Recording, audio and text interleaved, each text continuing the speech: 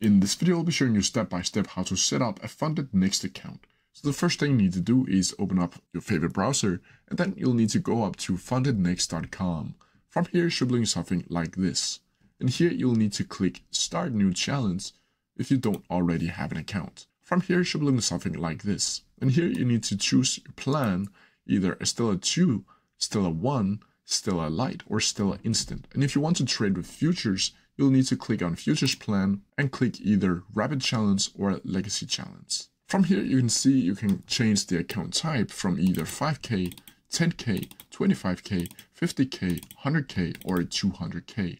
And all of these have different prices and different challenges. From here, you'll need to choose the one that suits you best. As you can see here, this one has a fee of $10 for 10K, so I'll be choosing this one. From here, you'll need to select the platform, either MetaTrader 4, MetaTrader 5, C-Trader, or Match Trader. You can also down here add the swap type, either swap or swap free, and you can select different add-ons like lifetime rewards, no minimum trading days, bi-weekly rewards, overall loss limit of 10%. Down here, you'll also need to click I agree to the terms of service and challenge terms. And you can also click on the challenge terms to see what type of challenges you'll need to get through to get your funded account in Fundednext. And here you'll need to click Get Started, and now it's time for you to create the actual account. And to do that, you'll need to add in your email address, click Next. You'll need to add in your first name, your last name, gender, date of birth, country, city, email, phone number,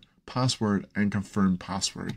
Down here, you'll also need to click I agree to the processing of personal data according to the terms and privacy policy. I acknowledge my name is correct and corresponded to the government issue identification. And lastly, I agree to receive news, updates, promotion service, and other communication for Fundednext via phone. And you can see here, once registered, your name and country cannot be modified. Please double check this information before proceeding. So once you've done all this, you need to click Next. Then from there, you'll be able to add in your credit card details to pay for this funded account. Once you've done that, you'll get into the dashboard, and then you can start trading. I hope this helps. Happy trading and good luck with your challenge.